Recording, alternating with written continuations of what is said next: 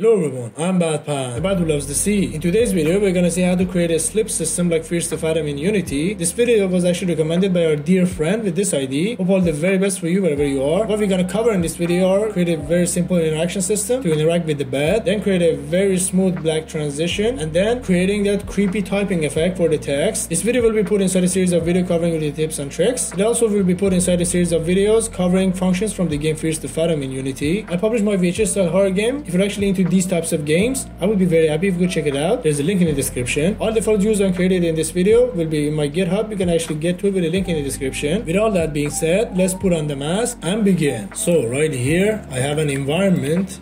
I have a player. I'm using the FPS controller from the Unity standard assets. If you wish to use it, you can get it with a link in the description. By default, it is like this. There's a room, you walk around and you see stuff. I want to create that thing that says, for example, night 1 or night 2 or anything. So I'm just going to right click here and create a canvas. So UI canvas. I'm going to rename it to night canvas, and I'm going to select it in the inspector tab. Go to this canvas settings, put this canvas scaler onto the scale with the screen size, give your screen resolution minus 1920 by 1080 and put this one at 0.5. Then inside the canvas I'm going to add a UI panel which is going to cover the whole screen. If it didn't, just click on this rect transform, hold alt and press this one, and then I'm going to give it no textures, so put it on none. I'm going to make it completely black. Then again I'm going to create a UI text. I'm going to use Text Mesh Pro. You guys can actually use legacy text, but right now I'm going to use Text Mesh Pro. Add Text Mesh Pro here. I'm going to change some settings on it. So this is going to say night 2. So to create this effect, first I'm going to create the interaction system so we can interact with the bed. I created this interaction system multiple times, but again I'm going to create it because we need it in this video. So I'm going to select my bed. We need to give it a collider so we can interact with it. So I'm going to select my bed. I'm going to go to this add component. I'm going to add a box collider. As you see, this box collider doesn't cover this whole bed. Now for it to cover the whole bed, I'm just going to click on this edit collider. I'm going to lower it down. Now it has a box collider. Next thing we're gonna do is we're gonna give it a tag, so we let Unity know that this object is actually a bed, and when we interact with it, we know that we're interacting with a bed. So we're gonna go to this tag section. I'm gonna add a tag, click on this plus and give it a tag of BED, which is bed. Be careful, the capital and the small versions of the letter matter here. So if you add a capital B and a small E, you gotta keep the same thing in your script. So I'm just gonna give it a bed. I'm gonna save it. It's not given yet, so select your object with the collider again, then go to this tag section and give it the tag of bed. Now our object has a tag of bed. I'm gonna move my FPS controller a little bit back here. So I'm gonna create a new folder. I'm gonna call it scripts. Inside it, I'm going to create a new C# script. I'm going to call it Fierce to Fathom Sleep System. Double click to open it up. I'm going to first create an interaction system. Then I'm going to continue. First, we get the references for the interaction system. So I'm just going to add a header here. Just going to put like interaction. And we just give values down here, int t, so it just doesn't give any error. I'm going to show you guys what this is. Header UI. Again, I'm going to say public int t. This one is public int t1. Let me just show you what this is. We have to give this script to our camera because our interaction system is actually on our camera. So I'm going to drag and drop my script onto my camera. As you see, there's a header, says interaction, and t1 is under that.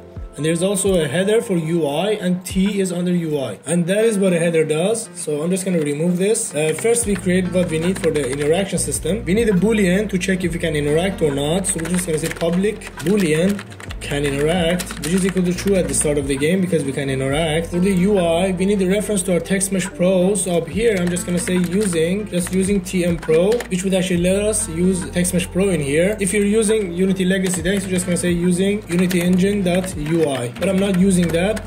And because of that, I'm actually using Text Mesh Pro. So right here, we need a reference to our Text Mesh Pro. So I'm just going to say, I'm going to use the serialized field private Text Mesh Pro UGUI, which is actually the text. We need a reference to it. I'm just going to call it subtext. Then we need a private string. I'm going to call it holder, which is going to actually hold the sentence we want to write. Then we need a private float write speed, which is equal to 0.02, for example 0.05 f seconds, which is the time it takes for us to write, for example, night 1. What we're going to do is we don't need anything to do in void start, so we can remove it. Inside void update, we're going to go ahead and create the interaction system. So first we're going to check if we can interact or not. So we're just going to say if can interact is equal to true, we go ahead and interact. As you see, it is true, so we can go ahead and interact inside it. So for this interaction, we're gonna shoot an invisible thing. It is called ray, so I'm just gonna say ray. I'm gonna call it ray, which is equal to new ray, which will be shot from transform.position to transform.forward. I'll create it, I'll write both the scripts, and then I'm gonna explain it to you. Raycast hit. So what are these? I explained it a lot in the previous videos, but again I'm going to explain it because we need it in this video, and some of the guys might have not seen the previous videos. Ray is actually an invisible thing that will be shot in the direction we're looking at, and if it actually hits something, we're going to put the thing that it hit. For example, if it hit a wall, we're going to put that wall inside this hit, and then we can do some stuff with it. And as easy as that, the direction is going to shoot the ray is actually this, from where we're standing to the direction we're forward, looking forward. When we give it to the camera, it's going to shoot it in the direction the camera is looking at. Then we're gonna say if physics.raycast out hit in a distance of 5, for example. What it does is it's gonna check if the ray we actually shot hit anything. So if it says if the ray we shot actually hit the object, if hit an object in a distance of 5. You can give any distance you want. You can give 10, 100 or anything. You can just don't give any values, so it will be infinite. I'm gonna say, for example, anything in a distance of 5. Then we can come here and say if the thing we hit has a tag of bed. So we know we actually hit the bed. So we're just gonna say if hit.collider.compare tag, if it has a tag of BED, capital B, all the other letters are small. So it has to be exactly the same thing as your tag. In this line, we're just gonna say if the ray we shot and hit the object, if that object we hit has a tag of bed. If it does, we can go ahead inside this and do some functions. I'm looking at the bed and I say, for example, if I press the left mouse key or if I press E, so I'm just gonna say if input .get key down keycode.e. So if I press E and I'm looking at the bed, I can go ahead and sleep. So to sleep, I'm gonna create another function, and that was a very simple interaction system for it that you guys can actually use in your own games. So up here, I'm gonna say sleep.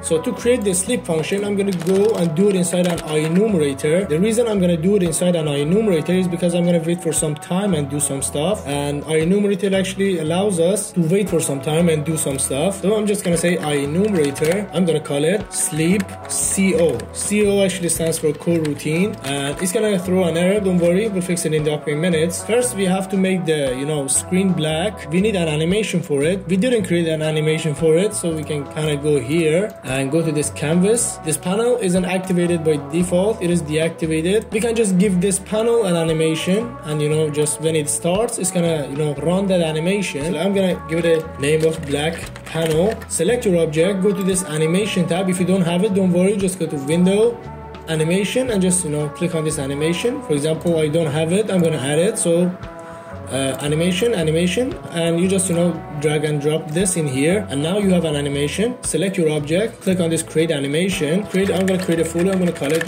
created anims, and inside it I'm gonna say black panel, and I'm gonna click on this red dot. I'm gonna go to this color with my object selected, right click on it and add a key for it. I don't want it to be black at the start, so I'm just gonna change the color to this. When you click on this record button, it's gonna record anything you put in here. So then I'm gonna go to, for example, second one, and then I'm gonna turn it to black, and as you see, now we have a fade in, I guess, animation. You can put it on this, you can put it on 2 to make it slower, but I think 1 is okay. One thing you have to fix is you're gonna find your animation, the animation you created. You can go to your folder and find it, or you can just select your panel and just click this animator tab. It goes to your animator, and your animation is next to your animator. One thing you have to uncheck is this loop time, because we don't want to loop this animation. Looping is like it's gonna repeat this animation again and again. As you see, it's gonna go this and it's gonna come back and do it again and again. I don't want this, so I'm gonna select my animation and I'm gonna uncheck this loop time. And by default, my black panel is deactivated, so we have a black panel here, so we need a reference to our black panel for this interaction. I'm gonna put this black panel inside this interaction. So